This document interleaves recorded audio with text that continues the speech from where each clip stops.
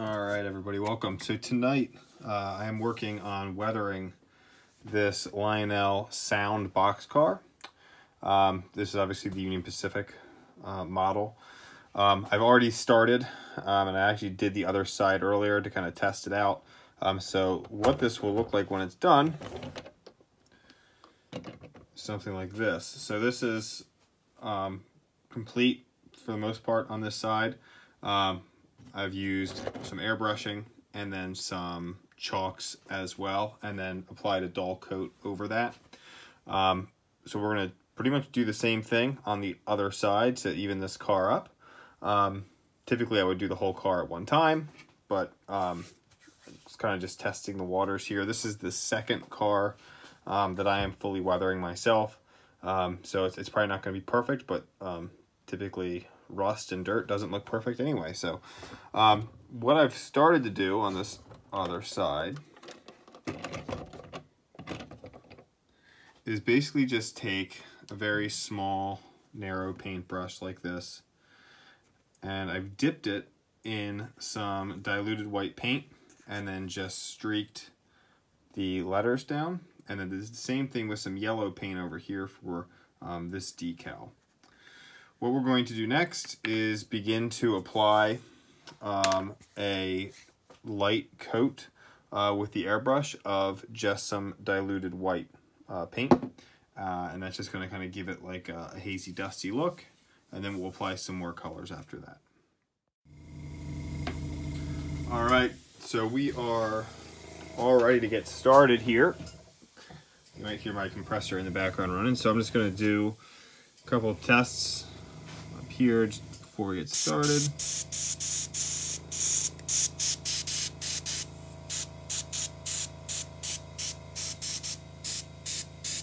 So I know where I want to hit, and then we're just going to start kind of spraying across the car.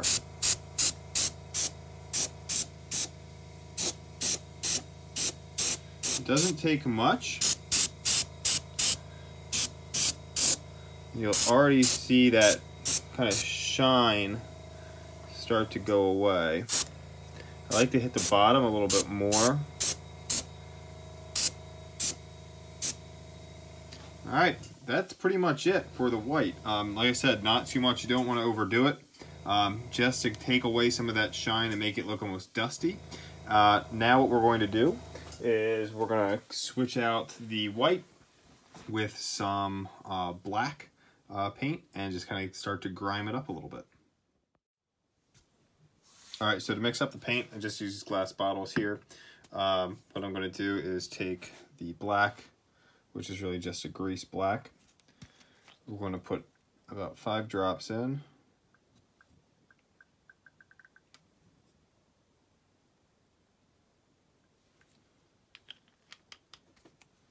And then we're going to add some thinner as well to that.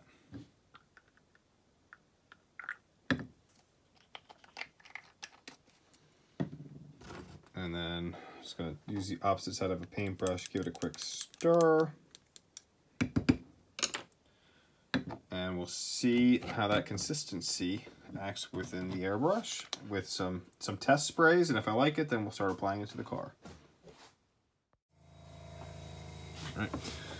So again, I'm going to start applying just mostly to the bottom, but hitting most of the car. I've already done the top.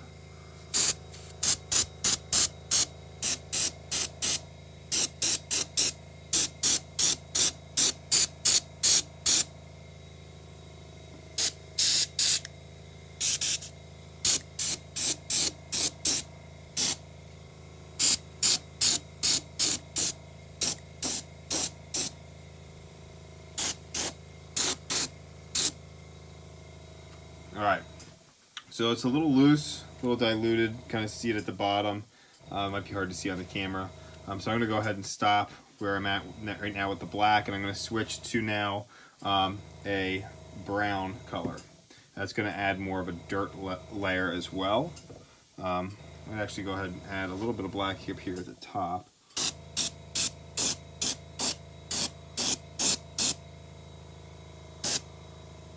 Take some of that shine out, tilt that back down.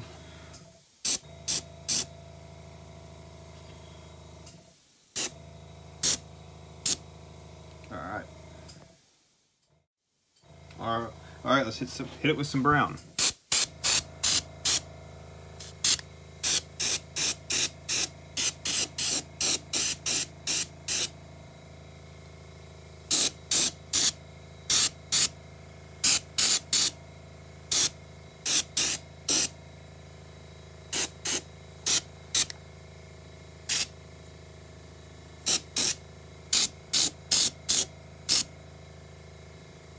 All right, like I said, not too much. Try to keep it as light as possible so it seems subtle, but it really does darken that up. So what we're going to do is give it a couple minutes here, let all of that dry, and then we're going to come back over with some other acrylic paints to simulate some rust, and then we'll hit it with some powders at the end before we dull coat it. Alright, so what we're going to do now is come back over with some acrylic paints that I've mixed up here with some thinner, and apply it down in around the truck area, and then in some random places along the metal frame or side of the Boxcar. And then we're going to come back over with some accent colors as well afterwards. So I'm going to just get my brush wet here, and then I'm actually just going to kind of, if you can see here, get some of that paint off.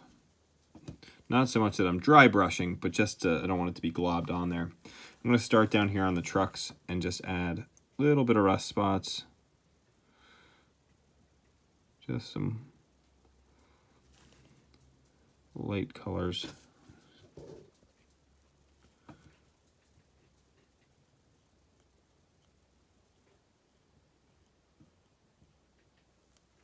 So not much, not going overboard, just pretty subtle.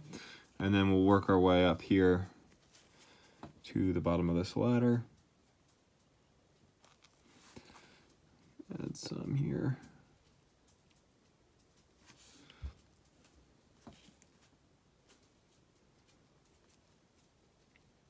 So I'm just gonna kind of dab it on, and then we're just gonna streak it down like that. So if we find a spot that we want to add a rust spot to the center of the car, let's say right where there's a little bit of a black splatter mark here. So I'm going to cover that up with some rust. So what we're going to do is make just a mark just like that, not too big, and then we'll start streaking that down. Just going to pull that rust down, just like rust would stain as it would, water would come down over it. So we're just going to pull that down like that, and then we're going to hit some spots around the door here at the bottom.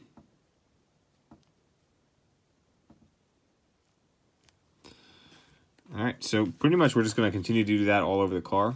I do like to hit the top a lot more, so I'm gonna come back over and hit most of these kind of joints here with this rust, and then along the top where the top and the side meet, and then you'll see that rust streaking down a little bit as well.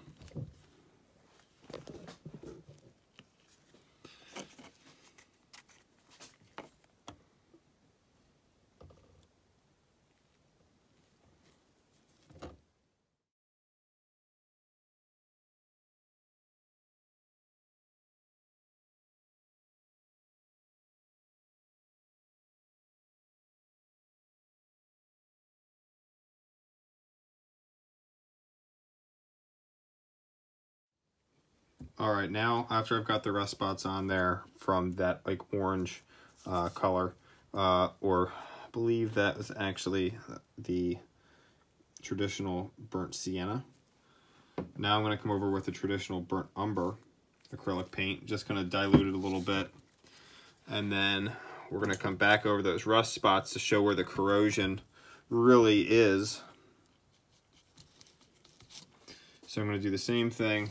I'll just kind of use this piece of cardboard here, get the brush wet, knock some of that off. And if we zoom in and we look at this spot here, what I'm going to do is I'm just going to go inside that orange rust with a little bit of that brown where the actual corrosion is starting to happen.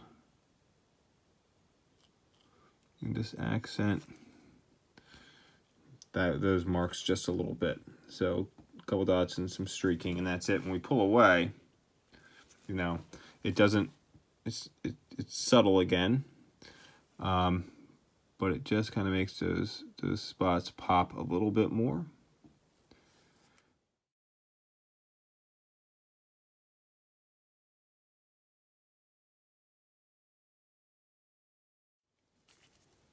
All right, so while those acrylics dry, I'm going to use this painting pen. I'm sure most of you have seen if you've watched any weathering videos. And I'm just gonna hit the wheels. Just gonna kind of, with this, just gonna tap the sides of the wheels, kind of hold it, the pen on the inside there, just turn that wheel, just to add some of that rust color. And I'm actually using the Rusty Rail color.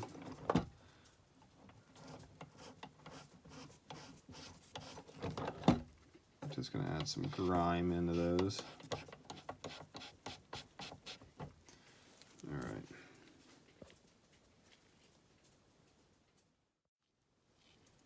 All right, so the acrylics are dry, so we're ready to start adding some of these powders. And we're gonna start along the roof line here and kind of just pull it down. And then once we get to the edge, we'll begin to pull it down the sides.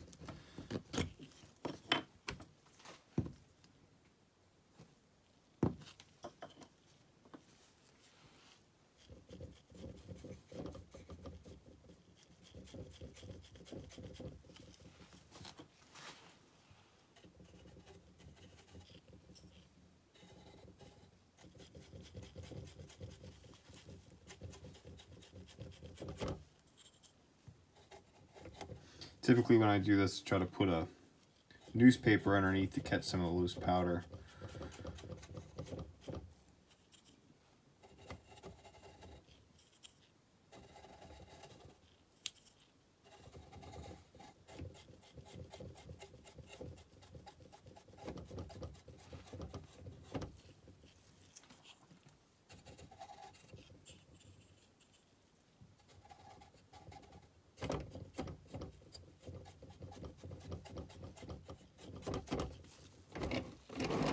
So if we look at that, pretty much evens it up with the other side. Now this Boxcar has a lot of dirt and grime on the roof. You know, you don't see that. A lot of people will add a lot of rust to the roof of their cars. I just didn't for this one, mostly because it's already red in color. Yeah, it's kind of went with the black. So, you know, whatever works for you. So now we're going to do the side. We're going to start up here at the top, and then we're just going to pull down.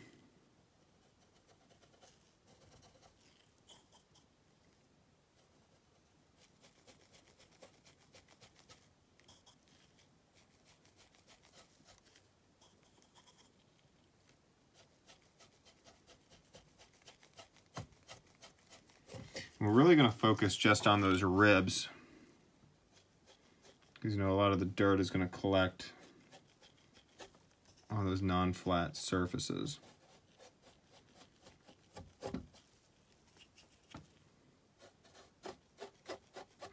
We'll hit the door.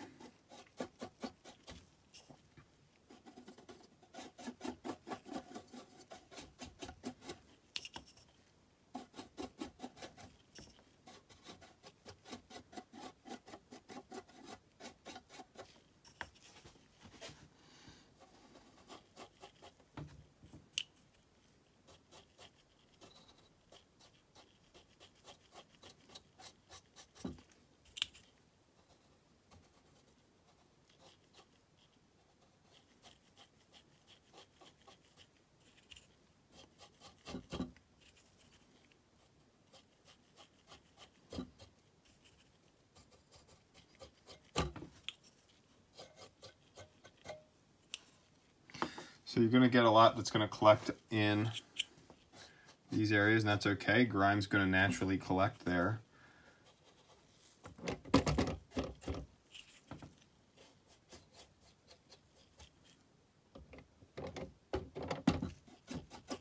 All right. So that's pretty good for the black. Now we're going to come back over with some of the brown chalk.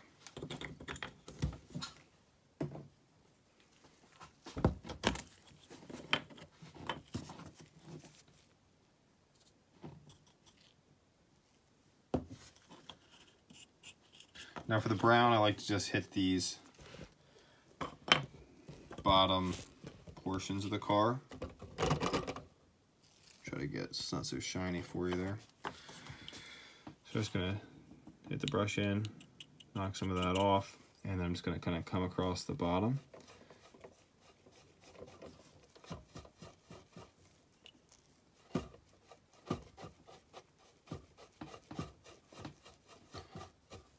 Really, you're looking for just a worn look. You know, this car's been on the road, on the rails rather.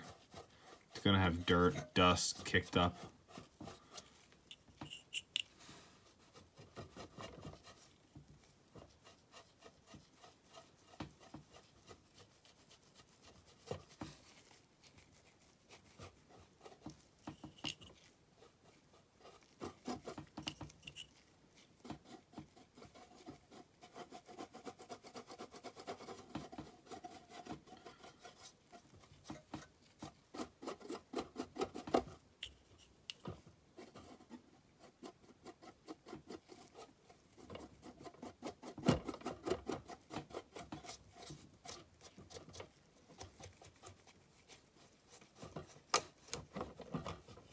Hit the trucks a little bit, and that'll just about do it. All right, so that pretty much wraps this up. Now what we are going to do is hit it with some of a matte finish or dull coat with the airbrush, just really lightly, maybe 1 or 2 quick coats, and then this car is done. So here is the side that we just did, and then I can carefully turn this around. The side that I did earlier. So it's not bad. Pretty close match. Like I said, I usually would do them one after the other. Now, what I've done here, I haven't tried stenciling yet on cars, but you know, if you see a car that's been used and abused, they'll redo the number on the side of the car. Basically, all I did was take some painter's tape, cut it, and put it over top of that when I did my weathering on this side, and then I just peeled it off, so it looked as though they kind of came back over, repainted those numbers on there, just for some contrast and something different. So, like I said, this is my method of doing some car weathering. There's a ton of other options out there, but feel free to leave some comments or questions. I will try to post some more videos with some other cars in the future, but I'm going to hit it with some dull coat, and then we'll get it on the way out.